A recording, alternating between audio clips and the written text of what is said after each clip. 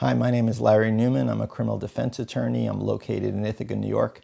And today I'd like to talk to you about the first part of any DWI investigation.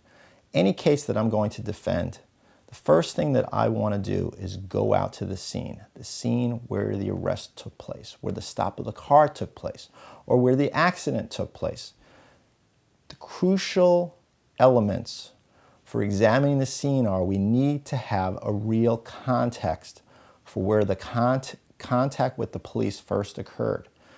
I'm a movie lover, and there's a great movie called Ronin, R-O-N-I-N, with Robert DeNiro. And Robert DeNiro is planning a crime in this busy city in Europe.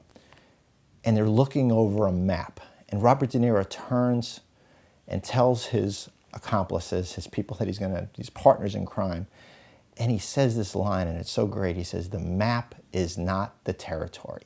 And what Robert De Niro wants to do with them is he wants to do a run-through of the crime. He wants to actually walk the scene of the crime, look at the streets, look how busy it's going to be at the time they're going to commit it, and he wants to breathe in the scene to see the lighting, to see the people, to see the cars, to see the traffic and everything else. And with any DWI case, my first defense is to go out and walk the scene to see the ground. Was it level? Was it gravel? Was it asphalt? I want to see what the lighting was in that area. Were there overhead lights? Was it a country road? Was there no lights? What was the slope of the road? What was the gradient on the road? Were there any potholes on the road? When the car pulled over, or where it was pulled over, where was the police car positioned in relationship to your car? All of these things are going to now create my context for when and if they gave any testing.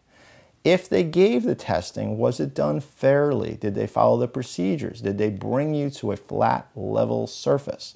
Did you do the procedures with your shoes on, with your shoes off? What type of shoes were you wearing? What type of lighting was there when they had you follow their pen light or their finger or anything else? All these things are going to count in the long run. So if you have any questions about your DWI case, you can give me a call, 607-229-5184, or go to my main website and blog. It's www.ithacadwi.com. But make sure whoever that you hire, you go out with them and you check out the scene of where your arrest took place. Thank you.